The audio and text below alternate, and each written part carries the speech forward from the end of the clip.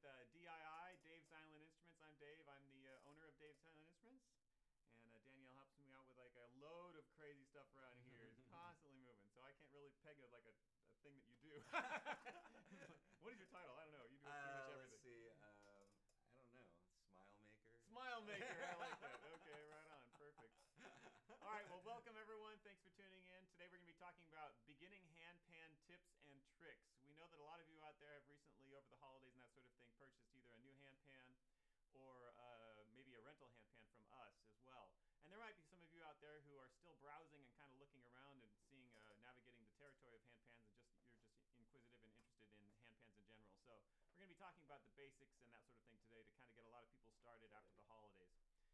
First of all, don't forget to like and subscribe our channel. There's a little red subscribe word down at the below the screen, so do that.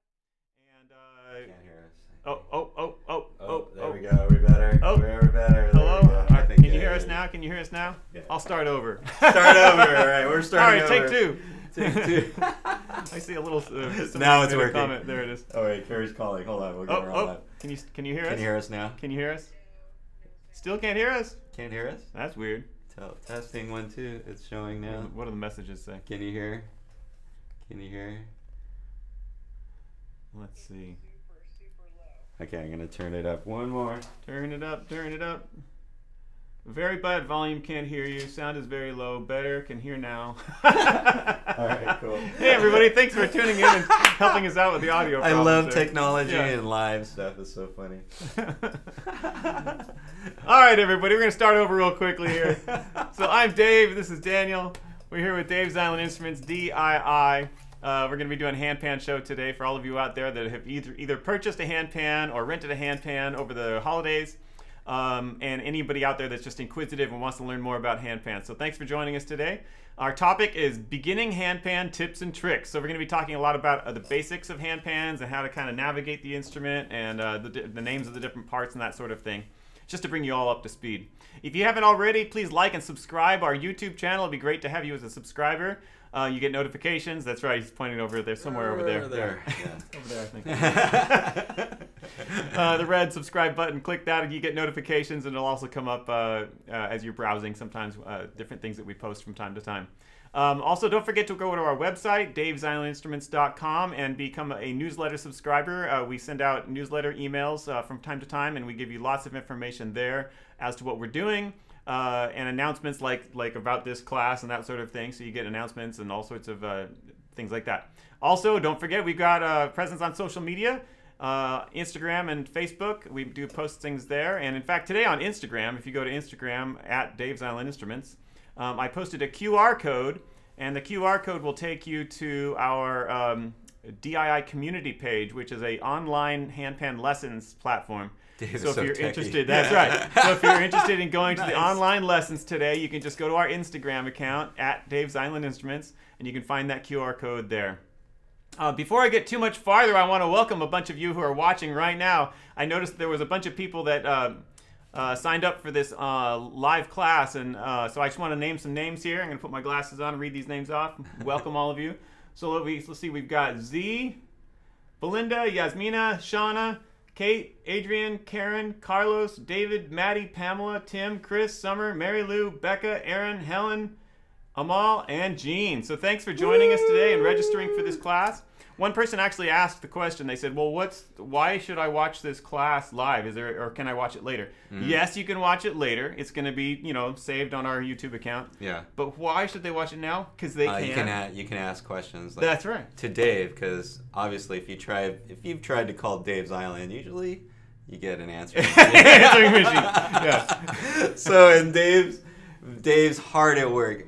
Dave makes all these pans handmade. So like right now, after last year, we've been like kind of low on stock. So Dave has to get back into the shop. So he's busy. There, yep. So yeah, this is a great time to ask Dave questions. If you guys have technical questions about the handpans, if you're a beginner, you can get a lot of good information right now. So it's kind of cool. Absolutely. So thanks for tuning in, everybody. Yeah. I'm going to turn on my little screen over here so I can watch. Can I give a shout out real quick too? Coming in. Because can I give a shout out? Actually, there's been in January, after we had like the holiday sale, and then we had after January. Like this January has been really busy because everybody. It feels like there's a vibration in the air, and people are like wanting to find out more about music. And I just want to mention these people that I had great conversations. I love all our Handpan customers because, you know, I think we all understand vibration. But Yasmina, she's awesome. If Yasmina, if you're there, please put your Instagram tag in there, because not only is she amazing about what we talked about, but she makes these amazing shawls that she sells, and they're just awesome. And you got to see her stuff. She's a photographer, and she has some great stuff. Evan Wolf came in the other day, local. Just excited about getting a new handpan. I think, Dave, you're going to make a custom pan for him. Thomas Scheuer, if you're watching, you're out there in Texas, and I can't remember if you got your handpan already, but I know you got one coming out. But we had some great conversations. Amin up in Fremont, he's renting right now, and we had some just awesome conversation with these people. I just want to mention their name. Alia, the other day, I had a lesson with her in Westwood, and Trina Bell in Slow came down, got a rental, and she's excited about playing handpan. So for all you guys, I love to share knowledge with you guys, and thank you for sharing what you guys have. Absolutely. So that's awesome. Awesome. All right. Thanks to everybody.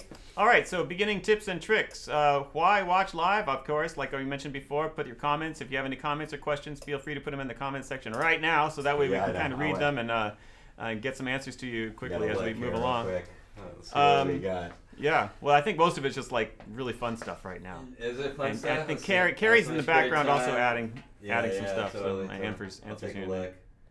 All right, let's see. Boom. Everybody. Wow, thank you for all the kudos, everybody. That's awesome. All right, go ahead, Dave. I'm sorry. Oh, no worries. Yes, Yasmin. Yeah. Awesome. All right. So, handpan basics. So, I know a lot of you already have one in your laps and that sort of thing, probably right now. But this is a handpan if you haven't seen one before. It's got the top shell, which is the top shell here, and it looks like a turtle shell. A lot of people say turtle shell.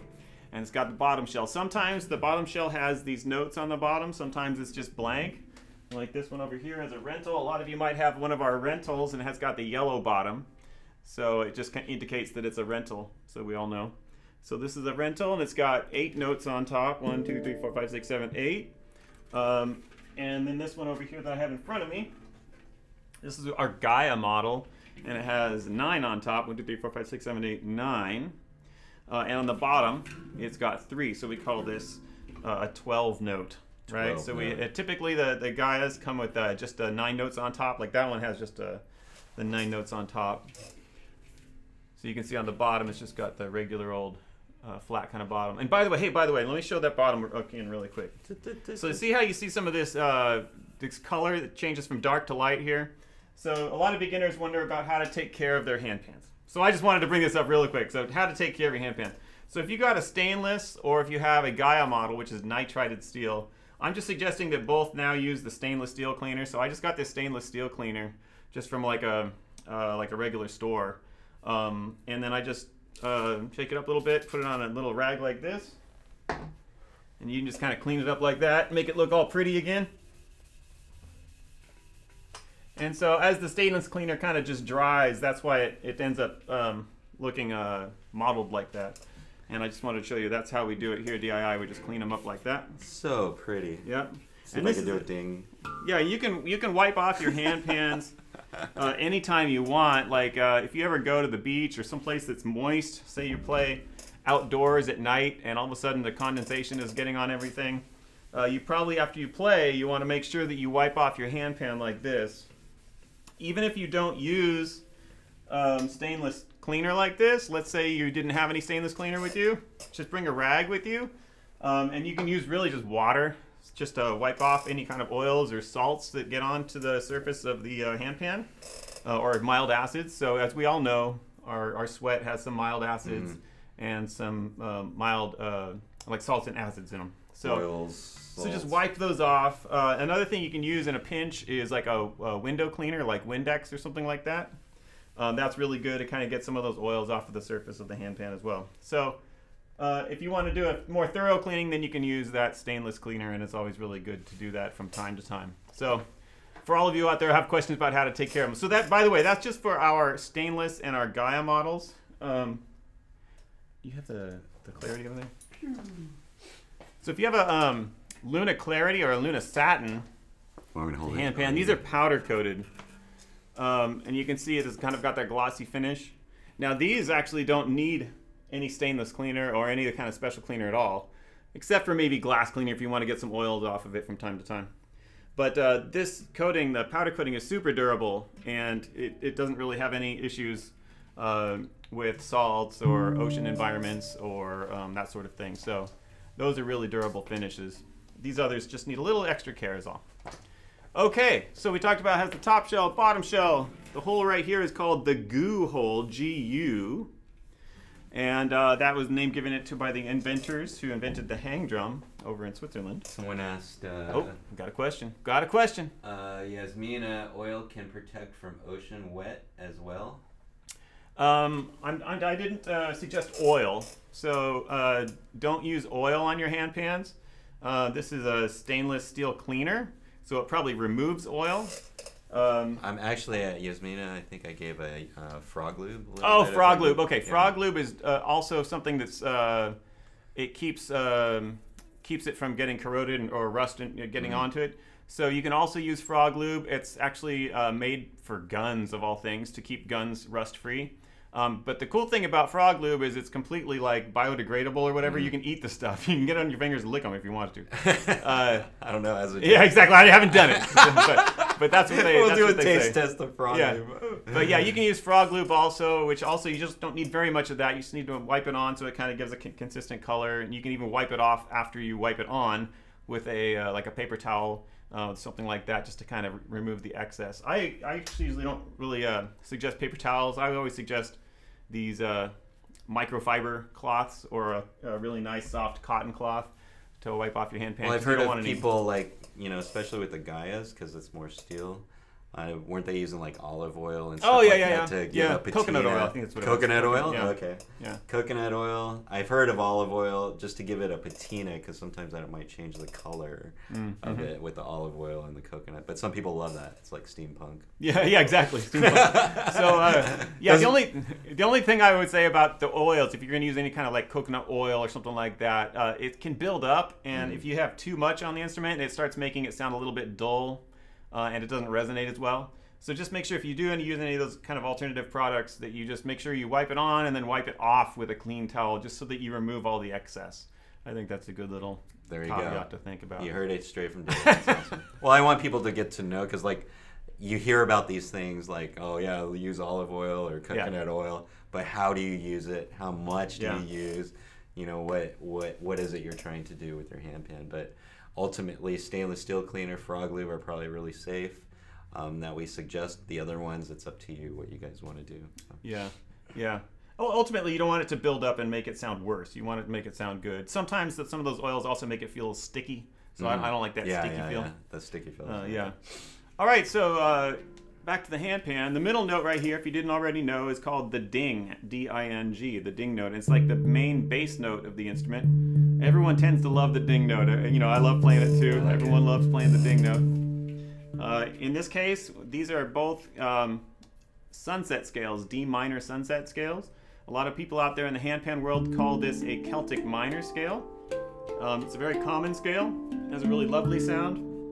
And it's great for beginners and advanced people playing alike. I really like it because it just feels, even though I've been playing for a long time, I always feel like I can go somewhere with this scale. Like musically, I can always kind of adventure myself into some other new little territory that I haven't been to before. Whereas some scales kind of lock you in a little bit to a certain kind of feel or certain kind of sound. What do you think? Yeah, I like... Dave has way more experience than I do on sounds and all of that. But yeah, when I play other scales, like we do have like we have the F sharp over here that kind of gets limited. I play like a Jaws scales and stuff like that, and I love them. They sound great, but it just seems like you're stuck into it. D minor is like a great all around, like playing with other instruments, doing different things and stuff like that, and that's why I like it. So it's cool. Yeah. Lots of options open to you. Yeah. All right, so this is the ding note on top. The other notes around the edge. Some people call them tone fields. Other people call them notes, so I've started calling them tone field notes just to combine the two. So tone field notes, and then yeah, Daniel was pointing to these little dimples right there, and we call those the middle side. Where are you? Yeah, the I'm dimples. just going avocados. So these are avocados. I'm being Vanna. Oh right, yeah. So these are called dimples, dimples, like on a face, a dimple. And those dimples, people ask, what do they do? Why are they there? They basically control the sound a little bit and make it more of a mellow sound rather than a bright, like a steel drum kind of sound. A steel drum has a brighter sound. By adding these dimples, the notes sound a little bit more mellow and meditative. So that's why they're there. Some people have larger dimples. Some people have handpans with smaller dimples. But again, it's just at that point, it just becomes like a tonal or a characteristic sound. So maybe something with a larger dimple might have like maybe a mellower sound or a drier sound. Something that has a smaller dimple might have a brighter sound, that sort of thing. So you'll see handpans out there on YouTube and stuff, and they have all sorts of different varieties of the way handpans are made. But that's what you'll notice over time is certain distinctions about how they sound. Another question is, how do you actually hit? Oh, we have a question. There's a question actually going back to the how to position the handpan. How to Argavon. set it up. Okay. Argavon, how are you, Argavon? Yeah. How do you set it up? Okay. How to place it. So this one, you can see on this Gaia right here, he's got the logo in front. This is a 9 note, so 1, 2, 3, 4, 5, 6, 7, 8, 9. We put the logo right at the top, so it would be at the 12 o'clock position. Interestingly, some of our 8 notes, like this one here, you want to show them? Yeah, I'll show them. That one, we put the logo slightly to the left because it fits between the notes better right there. And so with the 8-note handpans, usually our Luna Satin or Luna Clarities, it's kind of at the 11:30 position, the logo is. So when you have it, you have like the smallest note. Look for the smallest note. The DII, if you guys have the rentals, is going to be on your right-hand side. You should have 3 notes on each side. So on your right-hand side, you have 1, 2, 3. And then on your left-hand side, you're 1, 2, 3. This sounds different. This is a G minor, so it's going to sound different. But that's how you should look at it. Okay. Once you get it down this way, then you'll figure it out how to play.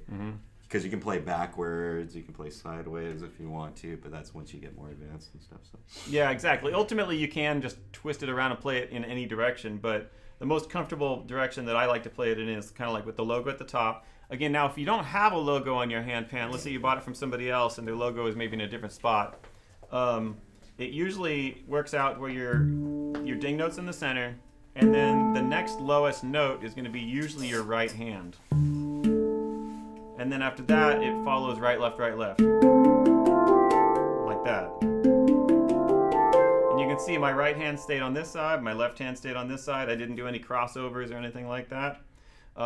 So that's typically kind of the way it is. With this 9 note, there's 1, 2, 3, 4 on this side, and on this side there's 4 on that side. So on that one you were talking about 3 and 3. The rental. Yeah. Yeah, I'll show them on the rental. Dun, dun, dun, dun, dun. So for those of you with the rentals, there it is. The position is right here. Yep. The I symbol is usually on your left-hand side. Okay. Smallest note at the top. That gives you a position to do the full scale. And then for those of you that have taken lessons from me, you know that's what I teach in the beginning. And you want to get all those fingers going, and you want to be able to do this blind. Eyes closed. Yeah. Yep. So that's basics of where the notes are and how they're set up. I'm going to talk a little bit about getting that sound out of the instrument. So you can kind of see here the way I'm striking it. I'm striking it to some degree with just slapping the instrument and letting the tip of my finger hit the center of the dimple. Now, one thing you need to make sure you do is not to cover the note like this. So you can see kind of my hand is touching the entire note. So this entire surface right here, the whole oval area, is vibrating. So if you're touching any of that, it's going to mute it. So let's say I'm playing it with my index finger over here, but I've got something touching it over here. It's not going to work. Or say another part of my hand over here is touching. It's going to inhibit the vibration. So make sure that you strike the note, and then come immediately off of the note. Oh, go ahead. Tell us about what you got. Oh, no. I was just being the holder right, so, of the bell. So watch this. If I can make that bell ring by tapping the button and coming off of it, it's a very similar stroke. Now, if I hold the button down, you see the bell doesn't ring. See that? So sometimes people might do that, and it still kind of rings, so whoever you're trying to find would know you're there. But if you want to get that really nice ring, you have to tap the button and come off of it. So it's the same kind of motion here on a handpan. So that's one of the basic strokes or basic methods of producing sound on the handpan. And you can practice that by going back and forth from your left to right hands on any of the notes, really. Now, the notes that are kind of towards your belly, which are on an A and a C on most of the handpans that we saw here at DII, sometimes a little bit of an uncomfortable position, like your hand has to be angled like this in order to play it. See how that note is kind of an odd position? What you really want to do is try to avoid getting your hand bent too far, because it makes it tight. So what I do is I will take the handpan and I will lift the back toward my chest a little bit. So if I have a stand, I lift it towards my chest a little bit, and that allows this note to be played with more of a straight wrist. And when you're reaching out to the high notes, your hands are also kind of in a straight position. Not rigid, just a relaxed, straight position. So that allows you to play kind of in the same position almost in the entire handpan. So if you leave it flat like this, sometimes your wrists are really angled back here. Feels great up top, but back here it's kind of awkward. Another way of people playing these notes is sometimes with their thumbs. So a lot of people play with their thumbs. They've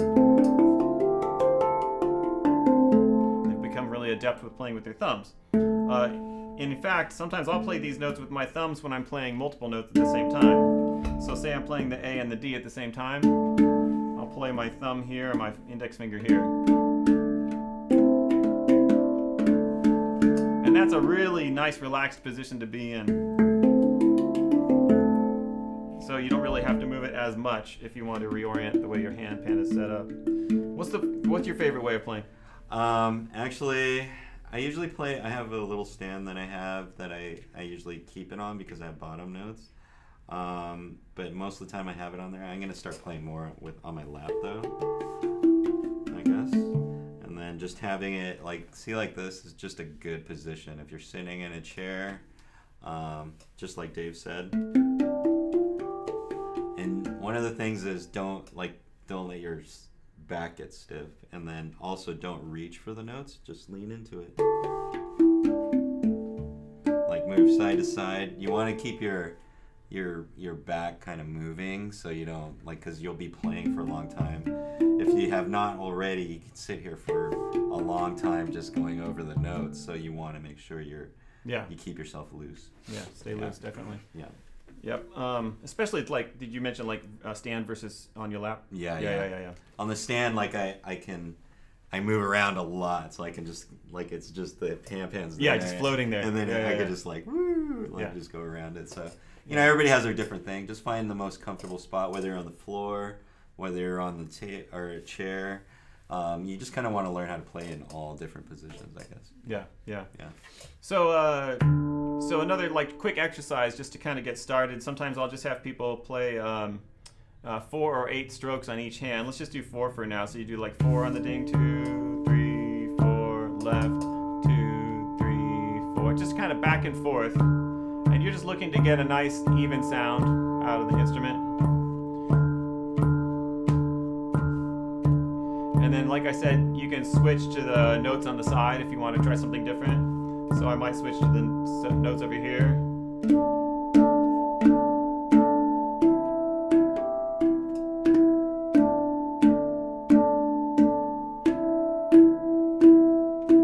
So you're just, again, looking for that nice, smooth, even sound. And make sure that the notes are ringing and sustaining. And you can go back to the middle if you want to. Oh yeah, and as beginners, don't forget, just breathe. So you forget to breathe frequently when you're learning something new. I do all the time. I'm learning something new and I forget to breathe. So make sure that as you're doing these exercises that you're breathing and allowing yourself to relax, and don't stress yourself out too much. So that's one of the very basic intro exercises I have for people to get started with, just getting the tone going with the handpan. After you get the tone going with those notes, then you can start experimenting with maybe going up the scale. So one of the basic scales that I like to teach is starting on your left hand on the ding note. You're going to play the ding with your left. The right hand is already over here, kind of in a position to hit the A. Then your left hand moves down to the C. Your right hand is already over here, so it's not going to switch over to any of these notes over here. It's going to go right to the note that's next door. This hand over here that played the C, it's going to go to the note that was next door, to the E. The D over here, look, it's going to go right up to the next note that's next to it. And then same thing with the left hand, it creeps on up. The right hand creeps on up. And then you finish it out with the left hand on the C. Now his only has the A because it's an 8 note, so you would end on the A on the right hand. So that's basically how you creep on up that scale. So you're going to start with your left hand on the ding. Then it goes right, left, right, left, right, left, right, left, or right. Yeah. And as you get going, so one of the things you can do is just breathe. So Daniel really likes the idea, and you've mentioned this to me before, like you hit the note and just let the entire note just ring and sustain. And it's like almost like you're taking a breath, right? You're taking a breath, yes. And then play the next note. And just take your time. And the cool thing about the handpan is it makes such a really unique and interesting sound that even though you're playing it slowly, it's still kind of fun. Yeah, it is. It's really relaxing and interesting to do. So you just go very slowly, and as you get better, as you get more comfortable with that scale, you can start moving with a little bit more speed. And at first, you're just going to go straight up, and then start again. Right? And just let it go. Even just that, what I'm doing right there, it's kind of like a little mantra. Yeah, it is. I could just sit there and do that for like 5 minutes, and next thing you know, I'd be like totally relaxed. Yeah, so those of you who are using the handpan for meditative reasons or for relaxation, you don't have to do a lot. You can do some very simple things like this, just going straight up the scale to give yourself some peace of mind. That was awesome. Yeah. Then if you want, you can move backwards. So let's say you get used to that and you get comfortable with that. You can start with your left hand, or the right hand on this case. On the 8 note, you start with your right hand. And you would go back down the scale. So it would go left, right, left, right, left, right, left, right, left. So on the 8 note, it would start with the right. So let's try that. So right, left, right, left, right, left, right, left. Either way, you end up on the left hand on the ding note. Mm-hmm. So those are the 2 scales that I always suggest to beginners just to practice and get started on those. Those are really good things to work on. On the scales, I want to get one more tip on that. Like for the guys that have the rentals, or either or, if you're going around, you can either double hit this and then start over again, or you can continue. It's like an endless loop, and if you keep that endless loop going, oh my god. Just keep going and see how long you can go. That's the challenge. Or if you want, like something like that would be great to chant to. So if you're somebody that enjoys chanting or vocalizing, you could be like, and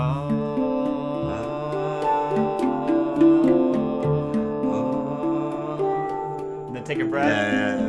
Take a nice deep long breath, and then you could do another one.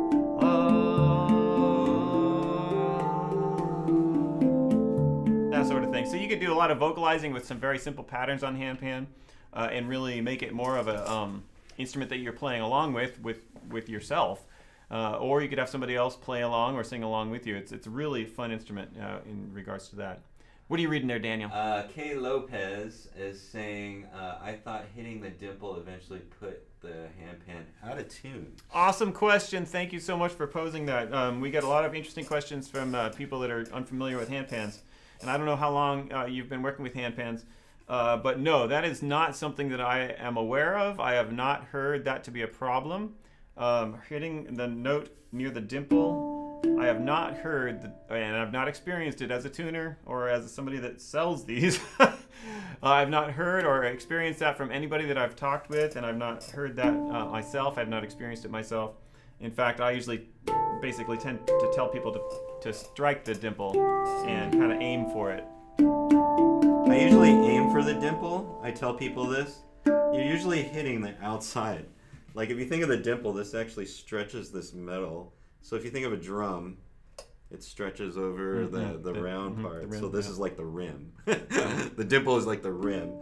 But actually the true note is in the middle of it, right? And then I usually aim for the center. As I got better, I almost cup it, and you're almost... Well, maybe like, a little bit. Yeah. Like, I could just feel my hand go in. Yeah. Finger it almost feels hits it, yeah. But I'm usually, most of it's hitting on the outside of the actual note. So, but like Dave was saying, aiming for the center, because sometimes people hit it like on the outside, like that. Mm-hmm. And yeah, you're not getting that note. You don't get the full sound. Yeah, you don't get the... So you want to have your finger come across to make sure you're aiming for the center. Yeah, as far as damage is concerned, a lot of people are concerned about damage, and rightly so. You don't want to damage your instrument. The only thing I really caution against people as far as damaging it with your hands is like if you're really slapping it hard, like your arm is going here and you're forcing it down, that might be something that could damage it. A lot of really adept musicians and handpan players, they can get a nice full sound out of the instrument and strike it fairly hard, and they're not going to throw it out of tune. It shouldn't go out of tune. If it does go out of tune, it usually means that there's something, the way it was built, the way it was tuned originally, that maybe it was somehow... not completely, I don't know how to express this, but it just wasn't adequately tuned, maybe, or it was somehow left where it wasn't completely fine-tuned, perhaps. Mm-hmm. So I use a mallet to really hit these notes hard when I make them. I really hit them hard because I want them to stay in tune after I sell them. So that's one thing that I do. I don't know how. Yeah, I don't know exactly. I was like, "What are you doing, Dave?" He's like, "Bam!" I was like, "Wow." So yeah, I don't know how all the other tuners out there work on their notes and tune them, but I know that I use a mallet and I hit them very hard just to make sure that they don't go out of tune, because I don't want that to happen with customers.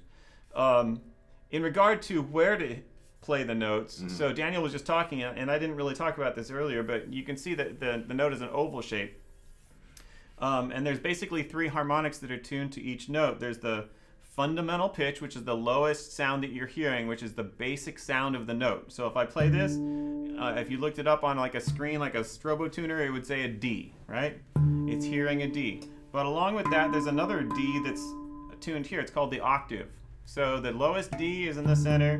The octave D is like up here. That's a higher sound. And then on the edge, you have an A, and that's even higher. So it goes D, fundamental pitch, D octave, and then there's a fifth above that. So you're really hearing 3 primary harmonics coming out of each one of these notes. So when you were talking about hitting in the center of the note, when you're hitting in the center, you're basically activating all 3 of those harmonics basically equally, and you're getting a nice full sound. If you start hitting around the edges of the note, you start finding that some parts you're going to hear like that la la la way up there. That's the 5th of the A. But the F sounds a lot, the 5th of the F. It sounds a lot different than the F does. It's because it's really high.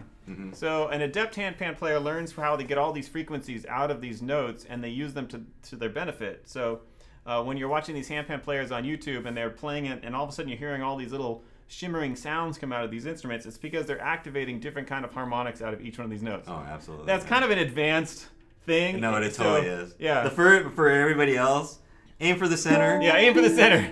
Once you get better, you figure it out like how you want to play it. When you watch people's hands and different players, they have different techniques. They take things a little bit differently. you have like a flutter playing style. Some people are just like, some people use more of the finger or the hand, you know, like that. But it's all what you feel. This basically, it's not about learning the handpan, it's getting your music out through the handpan, expressing your music. Yeah, basically. Absolutely. Yeah.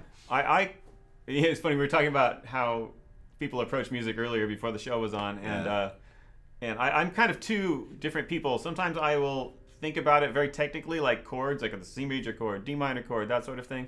And other times I just want to chill out, and I just want to just like close my eyes and just hear the sound coming in through my ears and that sort of thing, and almost close my eyes and just let it all go. So yeah, there's multiple ways you can approach this instrument, and there's no right way or wrong way, really.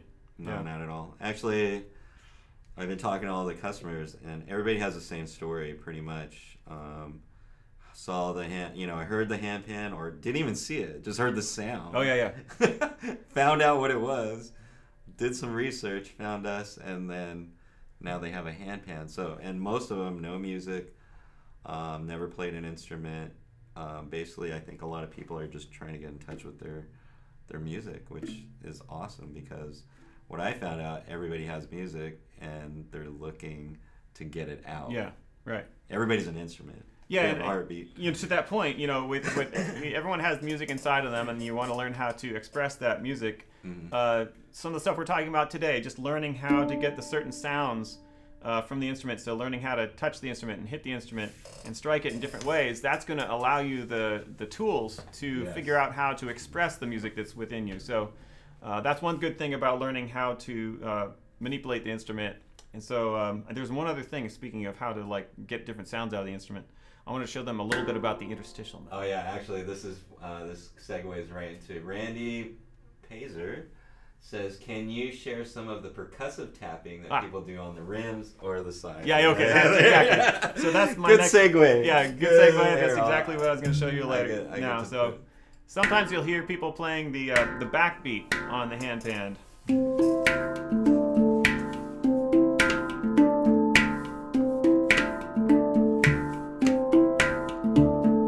Something like that, right? Yeah. So now you've got that backbeat going on. And basically what I'm doing is I'm striking with my finger just between the metal here. So this is the metal between the notes. You can kind of see it here, right? And like here, between the notes. That's called interstitial metal. And so that interstitial metal should be kind of having a dead or a dry sound to it. And so when you strike it, it kind of gives a little bit of a snap sound. You can also kind of strike it near the edge. Any area where it kind of has like a muted or a dead or a dry sound, you can do that. And as handpan players get to know their instrument, they usually probably find specific spots that they like best. And yeah. So. Well, this is actually when I was, even though this has limited notes, you do have the interstitial also, okay? And if you look at the corners between if you hit it right there, it makes a sound. So it's just a duller sound, but you can play those. Oh yeah, okay, right. And it's all in the scale, so it's like it goes around, so you can be. And those are two slightly different sounds that you can use. It's pretty. It's pretty absolutely. Cool. So so that's basically how you get the percussive sounds out of it. You just and what I do, it's a little bit different than when you strike the note. When you strike the note, your finger hits it and comes off of it, like with the bell technique that we were talking about. Strike the note, your finger immediately comes off. When I hit the metal between the notes to get that percussive sound, I usually keep my finger on it, and I aggressively kind of keep my finger on it, so it gets a nice snap out of it. You can do it where the finger comes off, but to me it doesn't quite give the same snap. It just feels more comfortable when I kind of like lay it on the note, or lay it on the steel and just really slap it down. So that's one of the things I do to get that sound. Some people are really amazingly adept with that sound. They can do it with both hands. I tend to use it most with my right hand. I'm right hand dominant. But I've seen people use both hands. I've also seen some people will play it here for a while. But as if they move over here, now they're playing it over here. As the passage and the melody changes, they will change the position of that hand. So they're not just using that one spot anymore. They're moving it around. So yeah, it's really amazing. Usually when for me practicing, because my left hand is way less than my right hand, so like doing one is just going back and forth, 1, 2, 3, 4, because you want to get like kind of an even tone on the percussive, and you can practice on the ding. Also on the edge, it's a cool right here. Also, you can do side to side on the interstitials, 1, 2, 3, 4, just to get that practice. Also, what I do is for like bass, snare, and then go to the other side, bass, snare. So I use both sides to get that snare. So you can do it on your left hand, because sometimes when you're doing your beats, and if you don't have that strong left, it messes up your whole beat. So you have to practice that side. It's like kind of crazy. Yeah, I've never really spent a whole lot of time on my left hand. There's also my wedding rings on my left hand, so frequently I get that snap from my ring. That's hilarious. So for some reason I just kind of avoided my left hand for years and years. One of these days maybe I'll work on it some more. All right, it looks like we've got some more questions here. All right, Susan Cornwall says, using a stand with an 11-note Luna, how would the tripod be oriented to the body in order to access the 3 notes below for the best sound? I'm going to go to the next one. I got a looper and microphone. Oh yeah, Adrian, yeah, that's awesome. Amplified microphone, but the mic doesn't pick up the handpan sound well. Can advise on the kind of microphone. Oh, okay, cool. All right, cool. All right. We got all the answers. Regarding the bottom and the stand, so you see how this handpan has 3 notes on the bottom, just like the Luna 11. What I always do is I always aim for one of the tripod legs to go between the 2 notes that are closest to each other, and so those are usually on my right-hand side, and they should be on the right-hand side for you as well. And one way I do it is sometimes I'll just cup my hand like this. I'll find those 2 notes on the bottom. So my heel of my hand is here. The fingers are here on the other note. And then as I'm putting it down onto the stand, I just feel for this leg right here. And then I know, okay, that's where it needs to go. And then I can kind of adjust it, but I'm still cupping those 2 notes with my hand as I'm adjusting the handpan onto the stand. So that's usually where I put it, and it should work for you as well. If it didn't work for you, I'd be surprised. So that's how I do it too. Is I cut like basically what he did. Like I'll see it because it fits perfectly right there. You do have to adjust it to get the angle and stuff, and you might get really close. But just because your hand's gonna be coming underneath like this. And usually the stand is in the way, so you have to like flick it like that. To get it. Yeah, it's like, and you just know it's there. So like, what I do is like, there's a practice. If you 1, 2, 3, 4, that's it. Yeah. And then 1, 2, 3, 4. And then go back and forth. Yeah. And then just find the position that helps you with that. Yeah. And then also just remember, as you're reaching, you got to move your body. Sometimes people they go like this. I can't get it. I can't get it. You're gonna have to move. Yeah, so. Absolutely. My preference when I play a handpan, I've got longer legs, so I tend to like to have it in my lap. And I feel like when I play the bottom notes, everything's a little bit closer to me, a little bit more accessible. But if it is on the stand, that's what I have to do. I usually put my hand there, find the top of the stand, one of those legs. And then I kind of position it where it's comfortable, keeping my hand right there so that the stand stays away from those notes. Because you don't want that stand to touch either one of the notes. If it touches one of the notes, then it mutes it. So then at that point, you should be able to play both. Yeah. And by the way, notice that I'm going underneath for these notes. I'm not going over the top to reach down like this. So I like to reach underneath like that. That's my preferred method there. I've seen people do that, but that's on different types of pans because they have smaller notes. Yeah, it all depends on how the notes are tuned and where their placement is. And that sort of thing. For sure. Good question. Thank you for asking that. Next one was, what was it about? Oh, the loopers. Looper action. I think this was the question right here. Boom, boom, boom. So yeah, regarding loopers, I know that that's a lot of interest. People have a lot of interest in loopers. I have not actually had a lot of experience myself with working with loopers. In the future, Daniel wants to do a show because he has one. Yes. He wants to provide some information on that.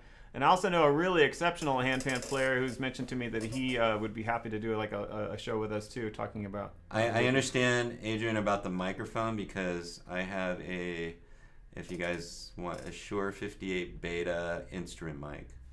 And that's the one I got to, and I would just put it down next to it, but I'd have to get really close. to get like the sound that you want. But actually, Dave has that transducer. What is it called? There's a condenser mic and a dynamic mic. So dynamic mics are like vocal mics, where they only want to get the sound that's next to the mouth. They don't want all the sounds from the room getting into that microphone. So like a classic Shure SM58 or a Shure SM57 microphone, those are dynamic microphones, and they're made for vocals primarily, or drums.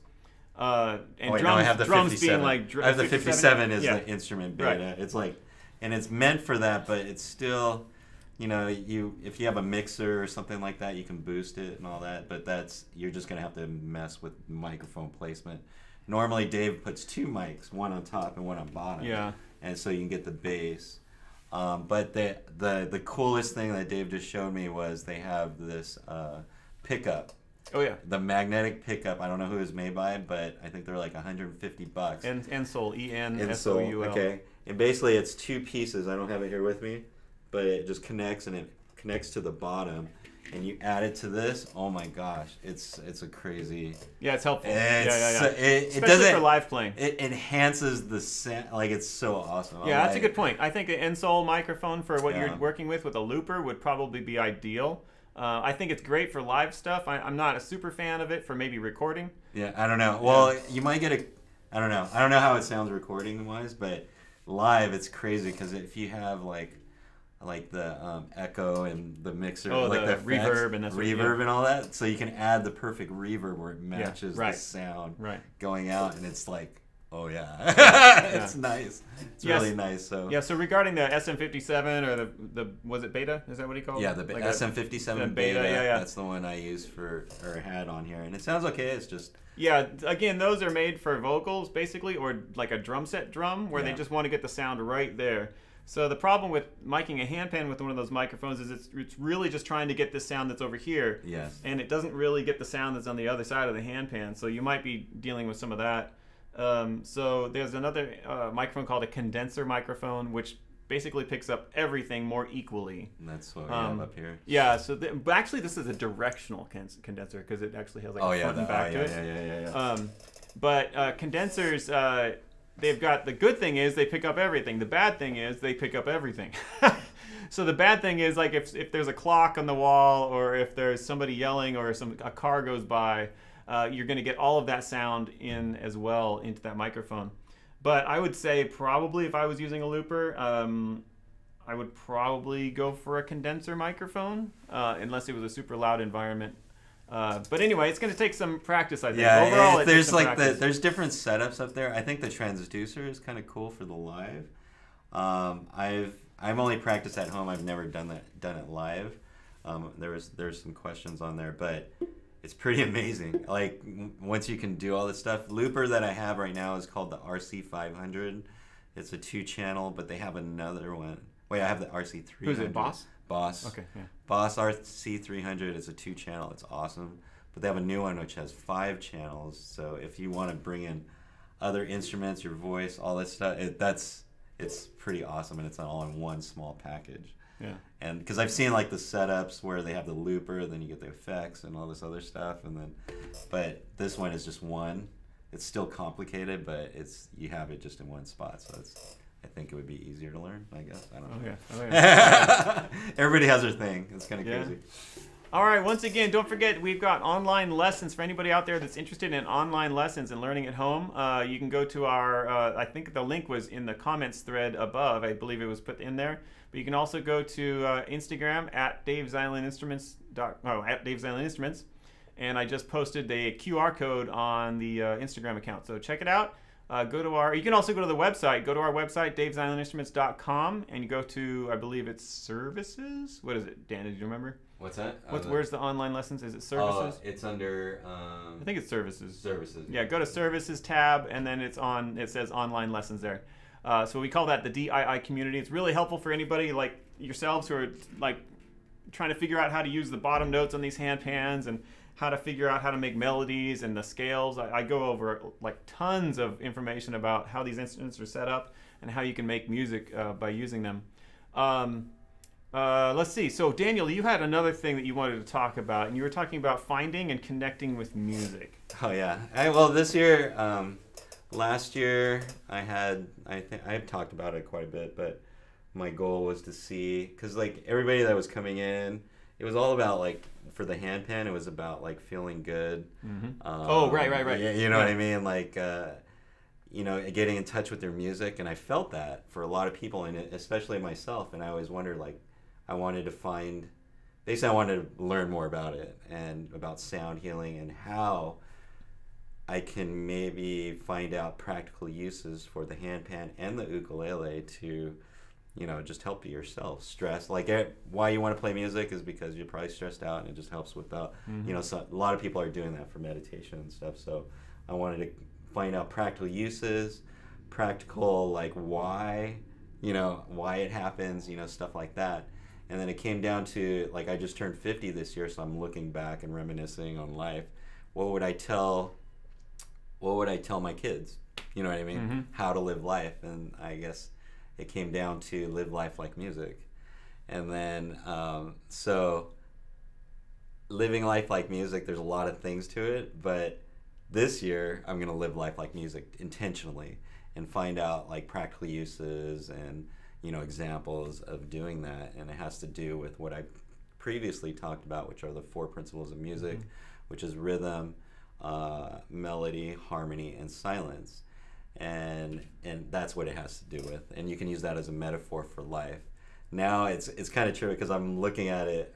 Yesterday I had like just some like questions about life, and then I was trying to metaphor it with, you know, the 4 principles, and it just made sense. And I was just like, oh, okay, this is what I need to do. Yeah. You know, it just made me feel better. So like, if we live life like music and really think about that, it's pretty awesome. Because I look at Dave right now. We were talking about that question. I go, because Dave lives life like his music. He puts his music into the instruments to share with you guys, so you guys can have a good experience. So, and I love it. It's a good thing. So I want to talk more about it. I'm not an expert on it, and actually I'm just experimenting on myself. Yeah, just being thoughtful about it. Yeah, just being really thoughtful, because we don't think about it. Yeah. We honestly don't think about it. You know, I still love, because Daniel's been talking about those 4 elements of music for a while now. It's what you said, rhythm, melody, harmony, and silence. So I find Christine Stevens. There you go. That's music medicine, author, amazing. I think we have links to the 4 principles in the bottom. If not, ask me about it, because I have a sheet on it. And then it has the book that you should read if you're really into music medicine. It's awesome. It's amazing. Yeah. So you're going to love what I'm going to say here. All right, go. So if you just take the first one, the rhythm one, like these days I think a lot of people are stressed out because the rhythm of life is unexpected and kind of confusing these days. So we're all slightly out of rhythm, and I think it's driving us a little crazy because things aren't as to be expected, right? Exactly. So I think one thing that Daniel would think would be good for anybody out there just recently got a handpan is to create some rhythm in your life by creating some time every day, right? Every day, play it for like 5, 10, 15 minutes. And then you can learn a little bit more about the handpan and just get that extra time in of practice. But also you're creating some rhythm in your life. Well, and also too, you're getting in touch with your rhythm. As you get better, you're getting connected with your fingers and your hands moving. You're making those connections, so you're really learning yourself. It's pretty crazy, like to think of it that way. Yeah. So the rhythm of life is messed up, and like just like you said, it's like kind of crazy, and that's why people are like drawn to the handpan, because I believe it's a trigger to everybody's music that they have inside of them that they've been looking for. So that's my opinion. Express. Totally express it and stuff like that. So. Yeah. All right, well, that's pretty much it. Does anybody have any final comments? Please put them in the comments area. Otherwise we're gonna take off here in a second. So get those keys burning. If you have any final questions or comments, it'd be great to hear from you. Here, I'm just gonna read off some comments. Daniel's got some more. Pamela Pilker said, "You guys are cool and much appreciated for your time and thoughts." Thank you, Pam. You're cool too. Yeah. Just all you guys that mentioned stuff. We love to connect with all our customers, and you guys have some great things to say. There's some other people. Belinda, love to hear both of you play briefly. Ooh, Belinda. Yeah, we can play. Yeah, we can play a little. We'll play off after we go on. Randy says, "Thank you kindly. Great workshop. Appreciated." Let's see. There's more. I just want to appreciate everybody for all this stuff. Oh, Agarvan said, my left hand does not land on the pan easily as the right hand. I'm assuming this is just a matter of practice to improve. You are right, Agarvan. Let's see. Thank you very much. A lot of comments. Thank you guys for your comments. Appreciate it. Awesome. We're going to play it? Dave, last anything? Yeah, so I recently kind of worked out this cool little rhythm. I don't know if I'll be able to do it right now, but hopefully I can follow you. Yeah, cool. And I just normally I play this thing we call the Austin Funk. It's just a nice rhythm to play. It's very simple, right? But I'm gonna try something a little different today. All right, go. You go. So this one, the reason I like this one, it was a little bit of a challenge for me. It's because I was playing with that backbeat. Right? So I had the backbeat here in my right hand. But then the next part was da da da.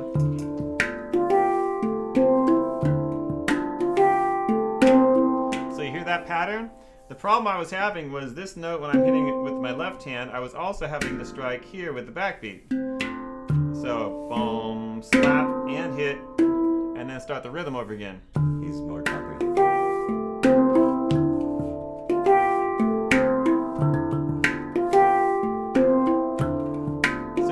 How that was kind of a little bit confusing for my brain, and you'll find that too if you start doing some more complex rhythms and patterns. Usually when your brain has a struggle with it is sometimes when your hands hit together, strangely enough. Yeah, it is. So yeah, that's weird. So like if you play a rhythm like this where it's going back and forth, that one's kind of easy to think about. But if you had to play something where your hands all of a sudden are playing together, your brain's like, oh, wait a minute, this one's supposed to be separate from that one, and then it gets confusing. But so I had to work a little bit on this. But so I'm going to play that, and you can just float over the top. Sweet. Yeah. I love it.